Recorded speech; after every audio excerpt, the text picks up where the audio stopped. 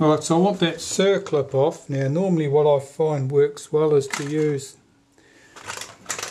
a rule to push that across. Well, this will do. There's my rule, there it is. Okay, that's what I was looking for in the first place. Alright, so what I'm going to do is just click that like that. That just pushes that C clip or E clip across, and I can unhook it then with the tip of a screwdriver, lift that off. And this is what I'm dealing with here.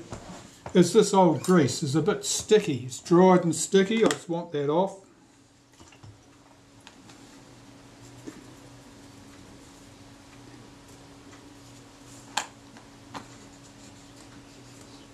You can see where over time that grease has collected dust and it's ground down. It acts like a grinding compound when grease picks up dust, and it's actually cut through the nickel plating at that point. Just checking that this arm here is free. It's not. It's oozing its way back into position. Basically at this point here, this pivot point, which is riveted on, it's a bit sticky. It doesn't move smoothly. There's a couple of possibilities there. It's either stiff here, or the needle, or sometimes the meter's been thumped in at the top. It crushes the housing at this point, and that needle there, the follower needle, will be rubbing on the case. I'll just give that a nudge down, see if it makes a difference. It did.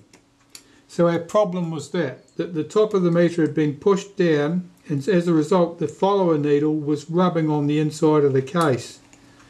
Now I just nudged that slightly downwards, and now it's got plenty of clearance. Everything moves smoothly, which is great because it means I don't have to open up the top of the meter. And meters, they're easily damaged. I mean, you've only got to look at them the wrong way and they're ruined. So if I don't have to open them up, that's a real win. So let's get that in place. Put our clip back on there.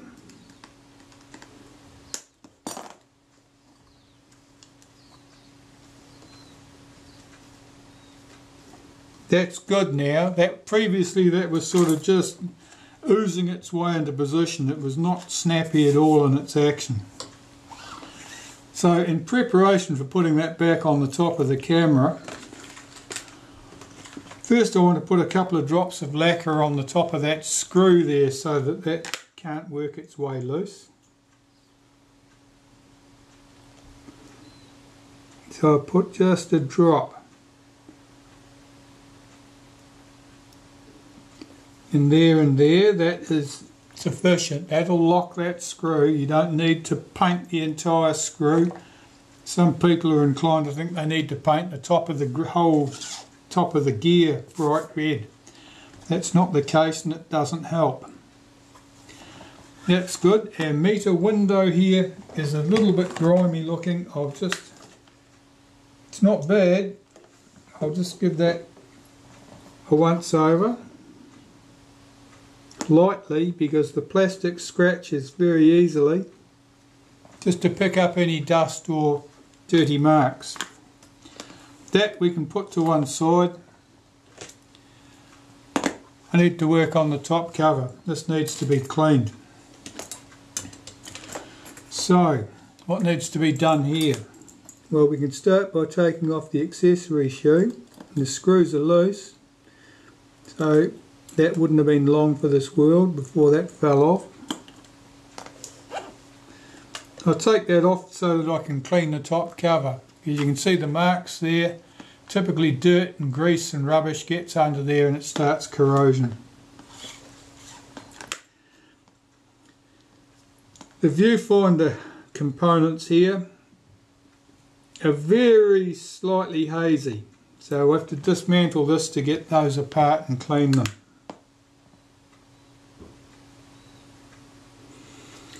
I'll start here. Now this is sprung loaded, this metal spring here, so if you aren't watching it'll fling that screw into space. So make sure you aware of that and holding your finger on it. There's one from the other end. There's the metal plate. Removing this, we have a retainer frame there. This is glass. On Retinette IIBs and the like, that's plastic. This window here, we have a frame, has a little mask in here. There's a bit of dust and rubbish on there. That's like a piece of film. In front of that, there's this diffuser. Now the diffusion side goes to the front, the clear side goes to the back. In front of that, we have this frame. And in front of that, we have a plain piece of glass. At the rear, we have a retainer here, which is usually stuck in with a touch of lacquer. It retains that rear eyepiece glass. So remove that. Now the eyepiece glass, it's a lens. Now it's slightly convex on the inside surface, flat on the outside surface. Towards the rear it's flat. There's a little metal frame that sits in the recess that sits in. See if I can shake that loose. There it is. That little frame sits down inside that recess there. Our frame counter here has this return spring on it. It's hooked onto the side here, so I'm going to unhook that spring for the frame counter, leaving it connected to the body of the viewfinder. The viewfinder is held into the top cover with 2 screws. Now this is a front silvered mirror there, front surface mirror. This other screw is actually loose. Lift out those 2 screws.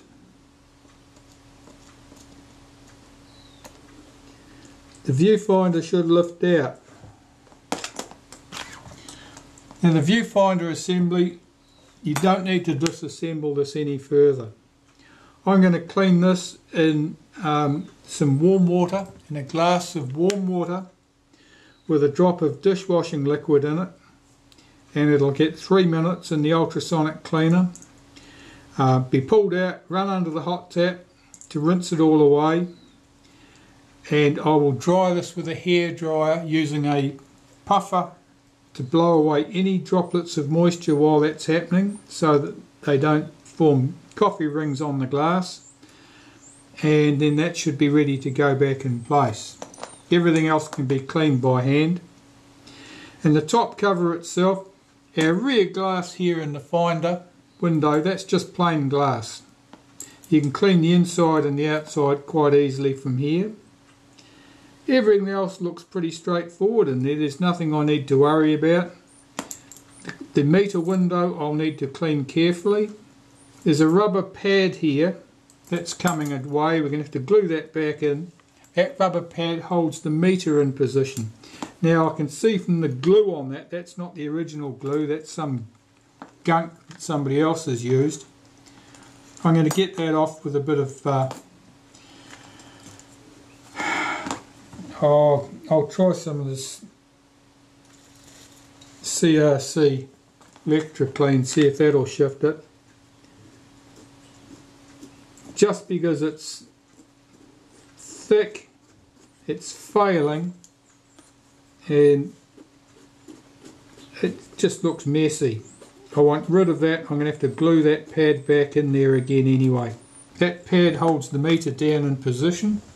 If you didn't have that pad there, your meter would rattle.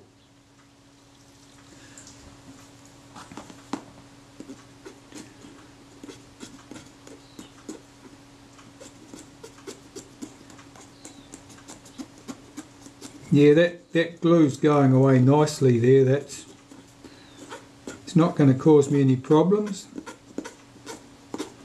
And of course, by cleaning that with solvent means that I've got any grease or rubbish off it, so that when I put fresh glue on there, there's every likelihood that it'll actually stick something. Yeah, it hasn't stuck to the rubber at all here, it's completely let go of the rubber.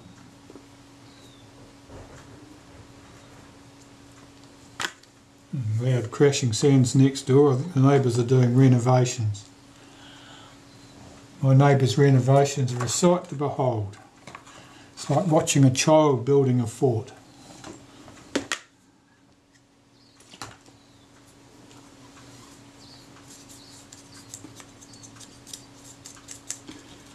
Right, so I'll clean this cover, clean the inside of this cover.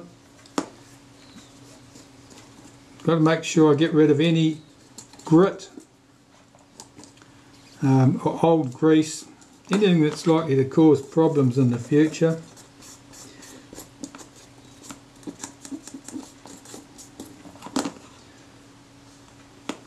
And the top itself, on the outside, I'm just going to use a bit of naphtha here. That top cover is very clean, as top covers go.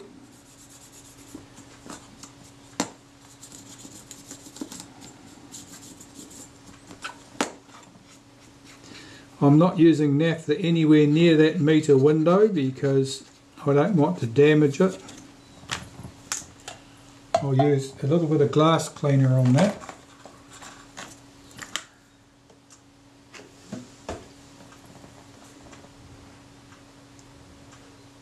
Lightly clean that.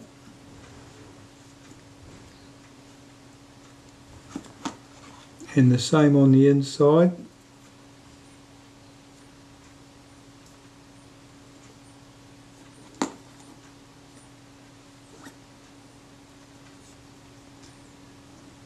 Yeah, I'd say that meter had been dropped on its head at some stage, just looking at the slight distortion on that top cover, and you can possibly see a slight crease here where the accessory shoe has hit the ground.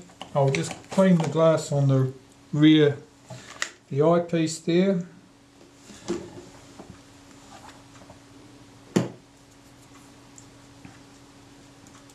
Now the viewfinder in this one, as I said earlier, is quite clean as these things go. It's not a bad example, but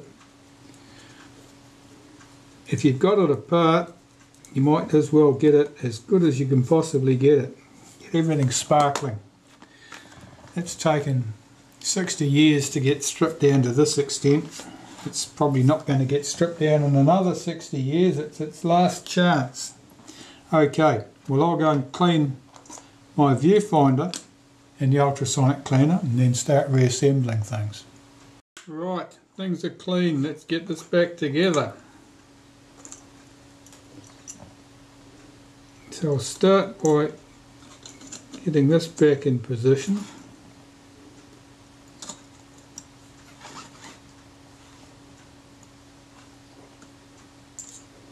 Two screws hold that in place.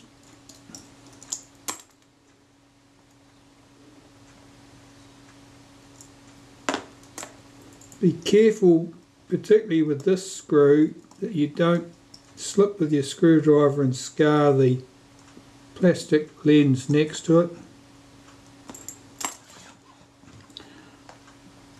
See if I can hook up the return spring for the frame counter.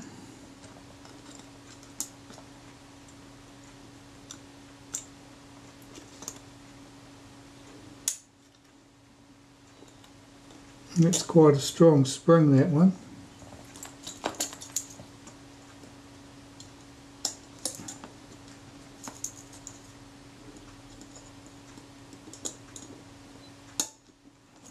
That's it.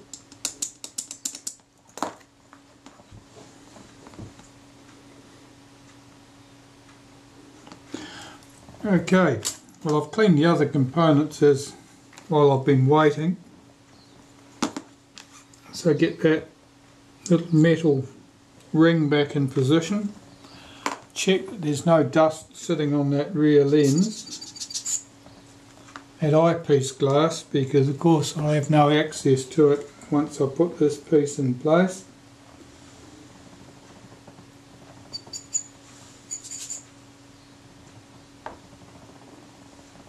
Put this in position.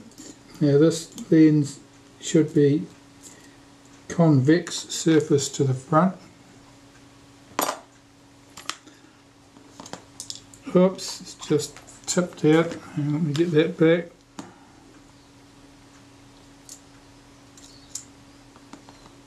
No, it's just flipped over.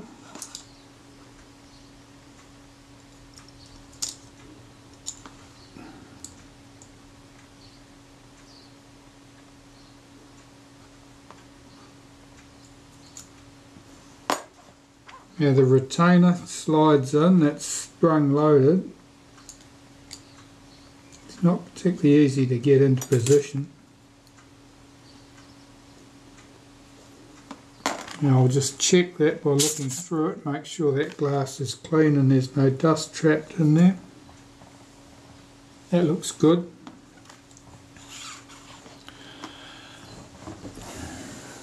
I'll just change this battery. Okay, so our viewfinder lens at the front and the mask.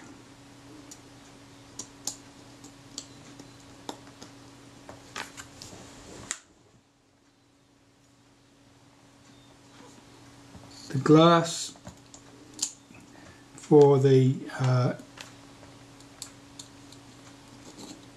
image, our frame lines image. Get that in place. Now this piece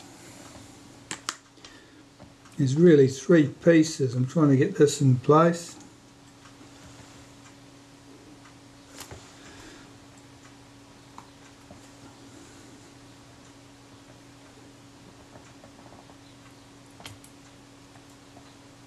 That diffuser,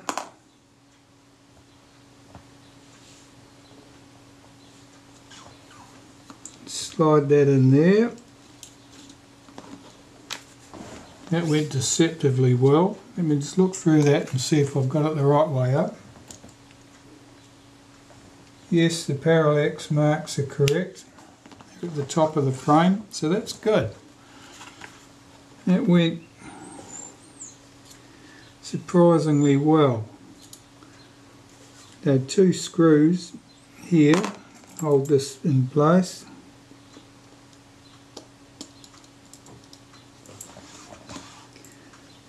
Now be careful getting these screws in place, because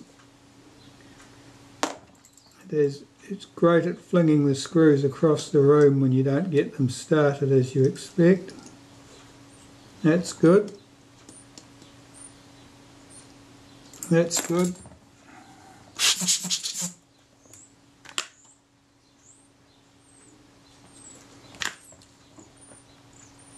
That viewfinder image is nice and bright.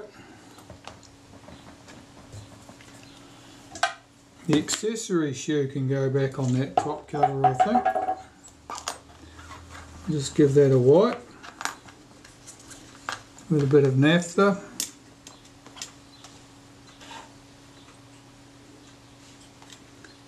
And fit the 3 screws in place.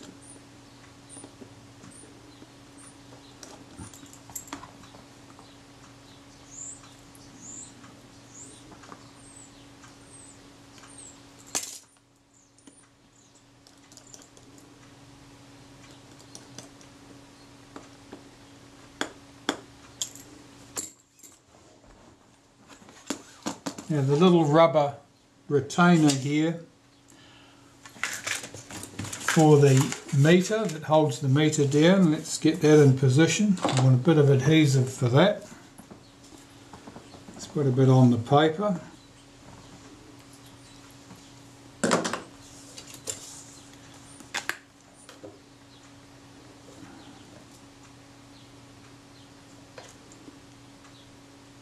Get some of that adhesive on there.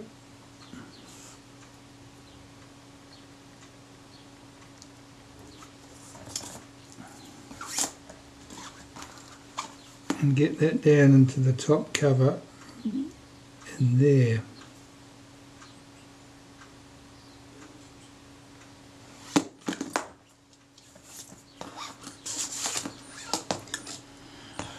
Bring the camera back into the picture.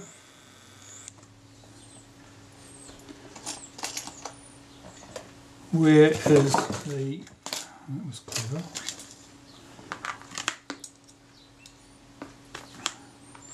I'll just take my film release button, put a wipe of molybdenum paste through the centre of that, put that in position.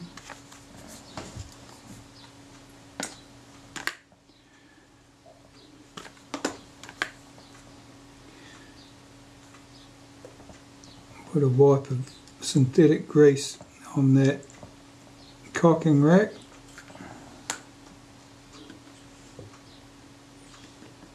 Get the meter seated.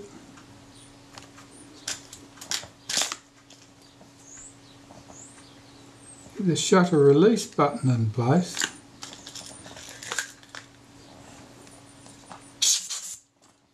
Fast puff to blow out any dust from the finder.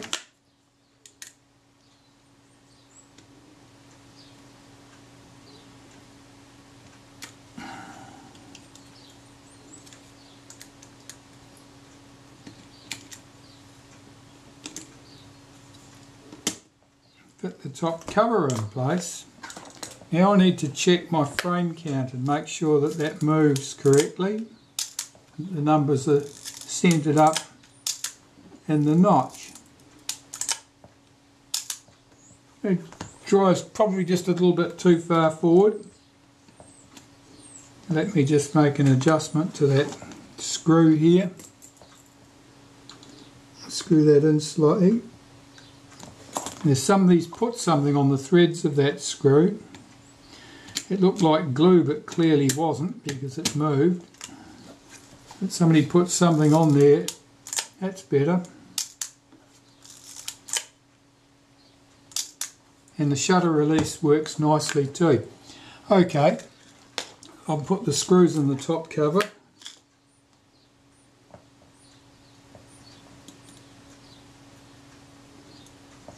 Two at the strap lug end, at the rewind end. These are chrome plated screws, of course.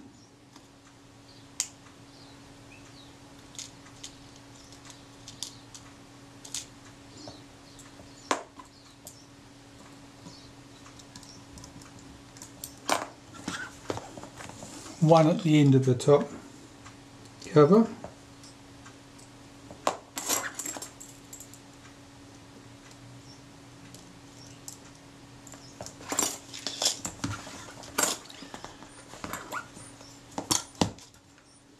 A rewind knob can go on next.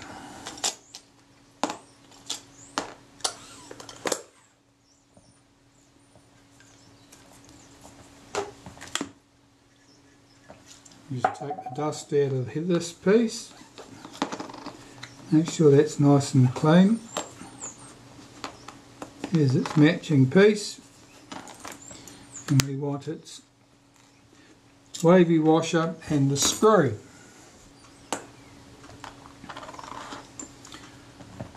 I'll wipe some synthetic grease on our wavy washer, fit that over the film reminder indicator, put the rewind knob over the top,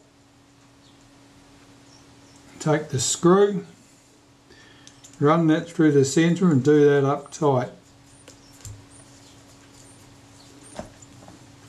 Check that you can move the film type reminder. That looks good.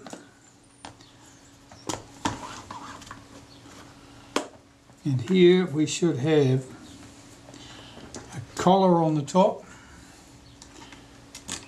a rewind knob, put something through the fork, do it up tight, that's done. And meter dial, settings dials. Let's get this done.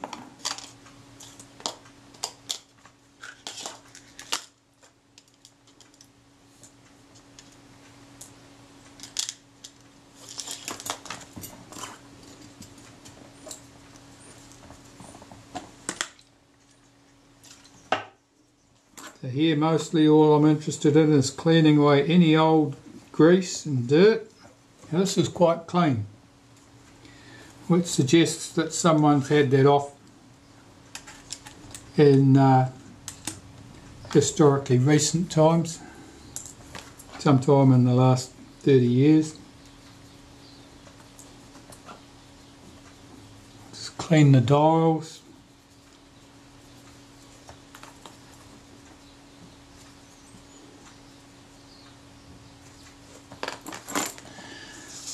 Okay, so the wavy washer, lubricate that lightly with a bit of synthetic grease. The film speed dial goes on there.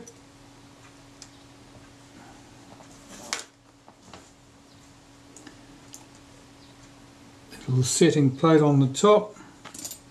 There's another wavy washer. It goes under the screw, so I'll put a wipe of grease on that. And the screw goes in at the top. I'll run that screw down.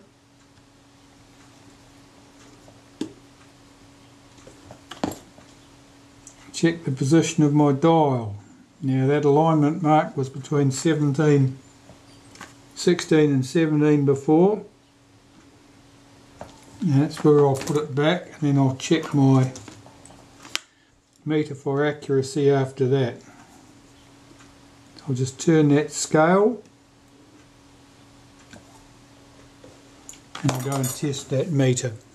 That was good. That was certainly within half a stop over a 5-stop range. That's great. So that meter's good. Certainly as good as it needs to be. At the base of the camera, I need to get my leatherette back on the base. So I have that here. That's all clean and ready to go. Let's take the advance lever off.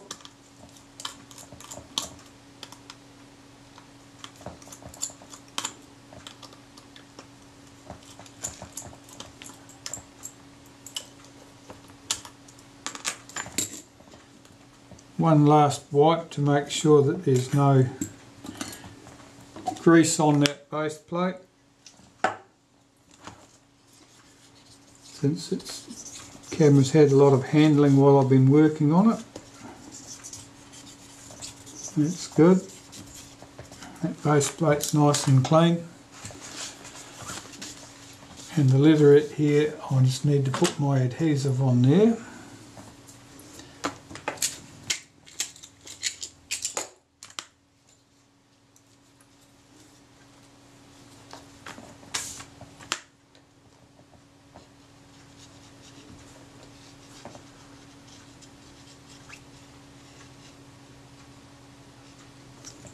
That should do. I'll spread that out evenly.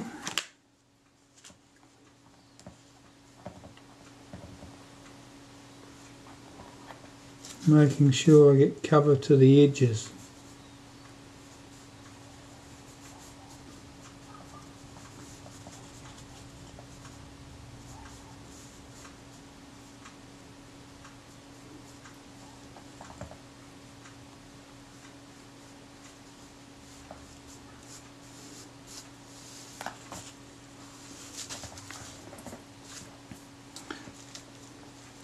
That up.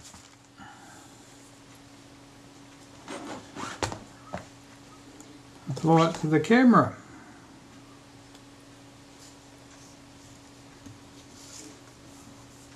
Make sure it's all down evenly.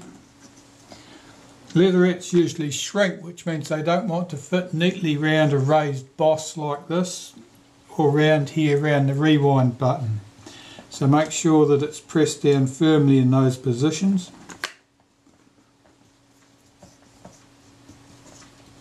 but that looks great. I'm very pleased with the state of that because it was not lying very flat before. I didn't think it was going to go back flat, but it did.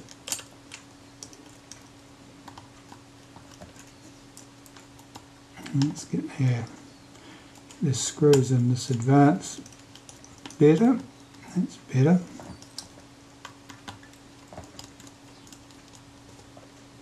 Do those up. And the Leatherette patch. The Leatherette patch for the film advance lever. I'll just put some adhesive there on the paper. Transfer that with a toothpick to the back of my Leatherette. You're dealing with small bits of Leatherette. It's often easier to do it this way than to try and squirt the adhesive directly onto the item. You can easily end up with an embarrassment of adhesive there if you do that.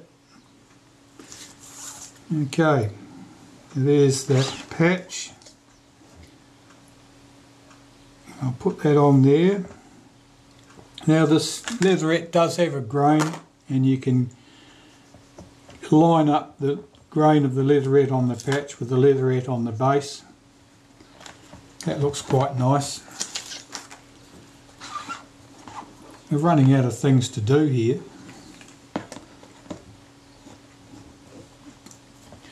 So the back catch cover needs to go in place. Finding the springs, the screw and the spring.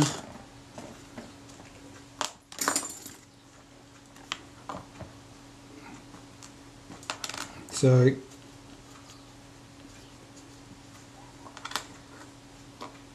that spring just flip away. It did. Okay, let me find that spring. It hadn't gone very far. In fact, I'm not even sure I really lost it.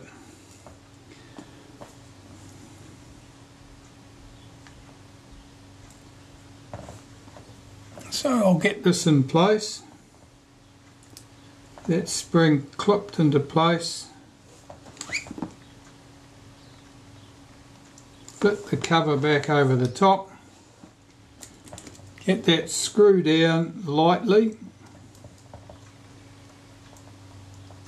Check that that moves and it returns freely. It does. That means that the spring's not trapped in some funny position getting mutilated. That it's where it should be. Put the second screw in, check again, tighten the screws up, and that's that. Which only leaves me with one task, and that's to check the focus. So I'll want my stuff for dealing with that, and basically I'm just going to check that on a suitable infinity target, and I've got one right out the window. And I'll be setting that on B. I'll want my aperture round on 2.8.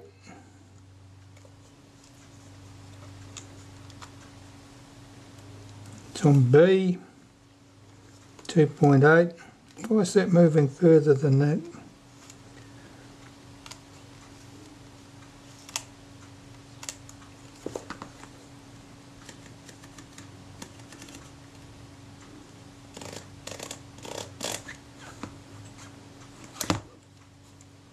.8. Oh.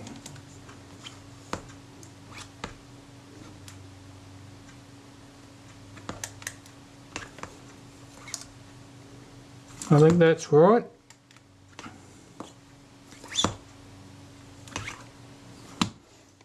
Okay, let me check. This coupling here had come out of place. It wasn't sitting correctly in the notch, and as a result it was not indicating the correct aperture.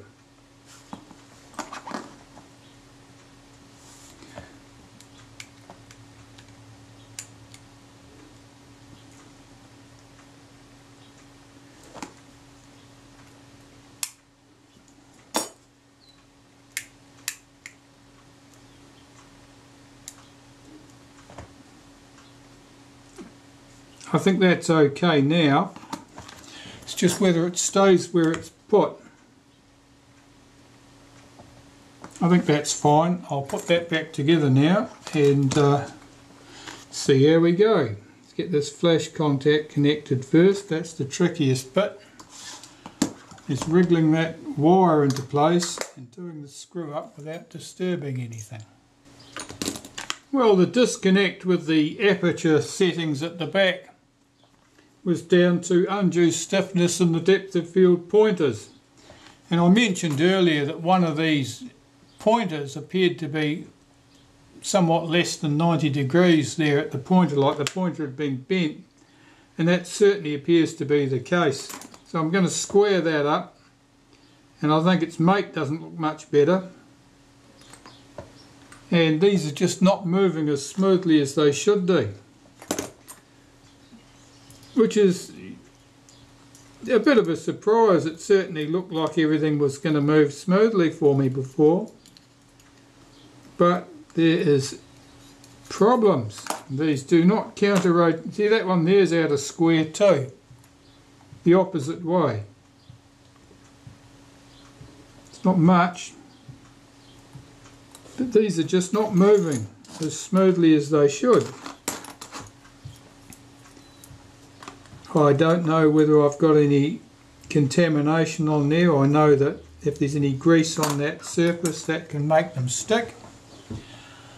But whatever it is, I'm going to have to get this depth of field pointer set mechanism working correctly, because it was providing some undue friction and preventing the aperture settings from moving smoothly at all. Though the diaphragm itself moves very easily, there's no problem there. But resistance here was causing the coupling to drop.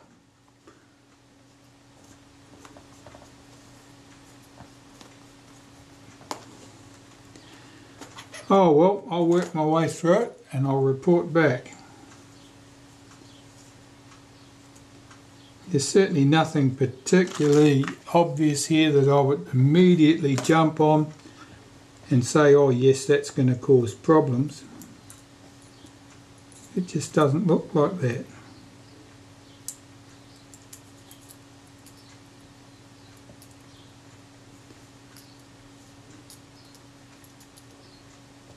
Right, more later.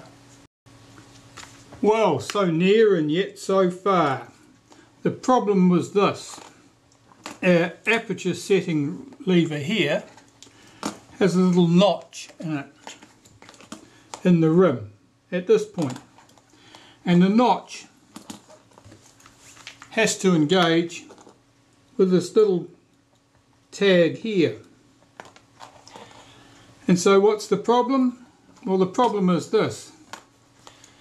At some stage in its life, most likely the diaphragm was glued up with oil, and somebody had forced this ring, and the little metal tag on here, being steel, has carved away the aluminium at this point.